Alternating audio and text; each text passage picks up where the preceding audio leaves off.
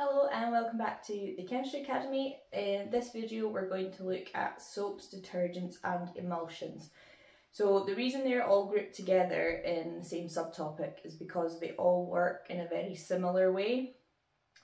So what I've done to start off with is just broken down like the essential information on the structure of all of them, and then, because I think it's helpful to compare what they all are, and then we'll look at the mechanism of each of them separately. So soaps, what you need to know about them is they're made by alkaline hydrolysis of a fat or an oil. So when you carry out alkaline hydrolysis, you'll react it with a sodium hydroxide solution, and that hydrolyzes the fat or oil and then neutralizes the fatty acid chains that end up being made, and you will therefore get a molecule that looks a bit like this. So the molecule has a hydrophobic hydrocarbon tail, so that's this bit in the red box. So hydrophobic means it doesn't like water, so it won't dissolve in water, it will dissolve in anything that's non-polar or oil-based. And then you've also got the hydrophilic carboxylate head, so that's the head of a soap, it's got a carboxylate group, and that will like water, because hydrophilic means water loving, so that will interact with anything that's polar or water based. The other thing you'll need to know about soaps is that they form precipitates with calcium and magnesium ions, which are found in areas of hard water. That precipitate is also known as soap scum, so it's not a good idea to use a soap if you live in an area of hard water where there's a lot of calcium and magnesium ions in it, because your soap will cause precipitates to form and it's like a sticky white solid that's really hard to clean off. Detergents are the alternative to soaps in that they don't form precipitates with calcium and magnesium ions, so if you do live in an area with hard water then you're better off using detergents.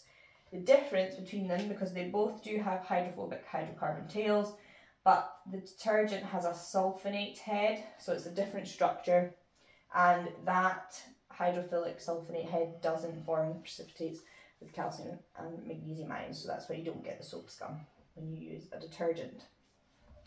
Then the emulsions, they're very similar in structure as well, however they're made by reacting edible oils with glycerol. And what happens when you react the edible oils with glycerol is you get this like glycerol backbone where you've got hydrophilic hydroxyl groups, so they'll be able to interact with polar water. And then you also have one of the fatty acids chains, the hydrophobic hydrocarbon chain, which would interact with anything that's oil based or non-polar.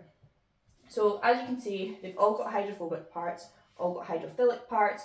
It's just what those parts are that are different. So in terms of how they work, it's essentially all the same, so we will have a look at that just now. And also you don't need to know how detergents are formed, so don't worry about that.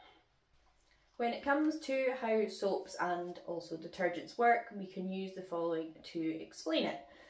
So if we look at the structure of the soap, we've got a hydrophobic hydrocarbon tail and the hydrophilic carboxylate head. So what happens is the hydrophobic hydrocarbon tail dissolves in anything that's non-polar, so normally that will be oil or grease in the context of cleaning. Then the hydrophilic carboxylate head will dissolve in polar water, because remember, like dissolves like, so hydrophobic means it's non-polar, so it would dissolve in anything that's non-polar. Hydrophilic means that it's usually ionic or polar, so it would then dissolve in anything that is also polar. So your hydrophobic hydrocarbon tail dissolves in non-polar oil. The hydrophilic carboxylate head dissolves in polar water.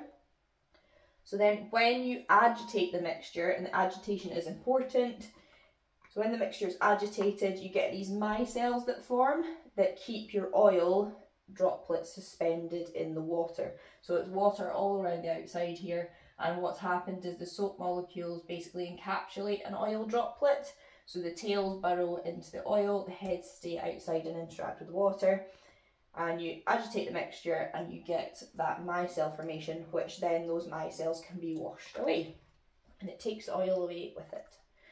For detergents, the mechanism is exactly the same. The only difference is that you've got hydrophilic sulfonate head that dissolves in the water instead of the carboxylate head.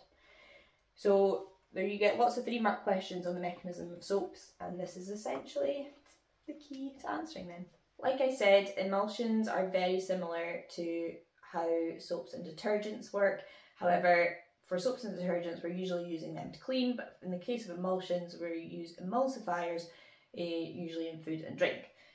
So an emulsion is essentially just a mixture with a non-polar liquid suspended in a polar liquid, or vice versa. So you can have a polar liquid suspended in a non-polar liquid, or a non-polar liquid suspended in a polar one.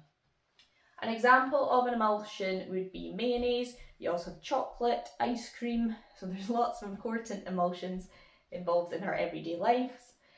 And in order to make an emulsion, you just use an emulsifier. So generally they are made by reacting edible oils with glycerol, like I previously mentioned. That's for the ones that are used in food. If you were making an emulsion that was like emulsion paint, you wouldn't necessarily need it to be an edible one. But most of the emulsifiers we use are edible, and they're made by reacting edible oils with glycerol. So they do work in a very similar way to soaps and detergents. They have hydrophilic parts, and in the emulsifiers they are hydroxyl groups, are the polar parts. So the hydrophilic hydroxyl groups will interact with the polar liquids, and then you've got the hydrophobic hydrocarbon tail or hydrocarbon chain that will interact with a non-polar liquid. Because the emulsifier has both parts, the hydrophilic and hydrophobic parts, that allows it to keep the non-polar and polar liquids from separating, so it will hold them together in close proximity. Okay, so it does work in essentially the same way. It's just the hydrophilic parts and the hydrophobic parts are slightly different in terms of how it's structured. When you are explaining how a molecule can act as an emulsifier, you need to make sure you name what part is hydrophilic and what part is hydrophobic. So for example, the hydrophilic hydroxyl groups and the hydrophobic hydrocarbon tail. So we're just going to finish off with looking at the reaction used to make soaps and how to draw them, because I often find that people really struggle when they're asked to draw salt and fatty acid, and it is very straightforward. So here we've got a fat or oil molecule, a triglyceride, and I said before the process of making a soap from that is using alkaline hydrolysis, where you react it with sodium hydroxide solution. So soaps are just salts of fatty acids. So you take the fat or the oil and you hydrolyze it and then neutralize it. So it's kind of like a two-step reaction. So if we split the ester links like we had before in the hydrolysis, if you look at the ester video, you'll see me doing that in more detail. So we split the ester link, and so then we make our glycerol. So that's always produced when you hydrolyze a fat or an oil, even if it's alkaline hydrolysis or regular hydrolysis. So you'll have your glycerols produced, and then we have these 3 different fatty acids. Now, if I draw each of these,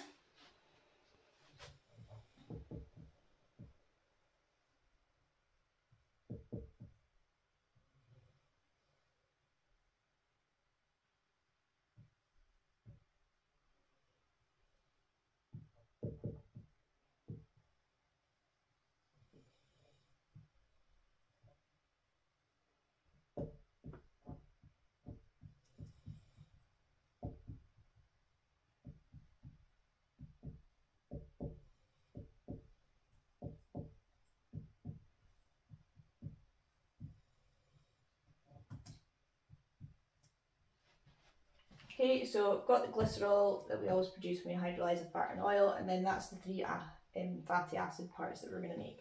So just like when we hydrolyze any ester, this ends up being carboxyl groups again. Okay, so that's what happens in the hydrolysis. But then because you've got the sodium hydroxide there, the sodium ions, what actually happens is the hydrogen ions come off the carboxyl group and they become negative. So remember, acids give hydrogen ions away they have lots of hydrogen ions available, so that's why the hydrogen ions come off. And then the sodium ions, because they are positively charged, they are then attracted to the negative oxygen. So that's essentially what you end up making. So that is what the salt of a fatty acid looks like. You just replace the hydrogen with the sodium ion, and it is really as straightforward as that.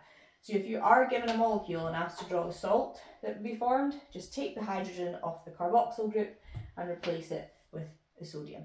The last thing I wanted to show you here is if you get presented with a fatty acid and you react that with sodium hydroxide, you're still going to make a soap because you'll still make a salt. So like I said before, you just take the hydrogen off the carboxyl group and replace it with the sodium ion.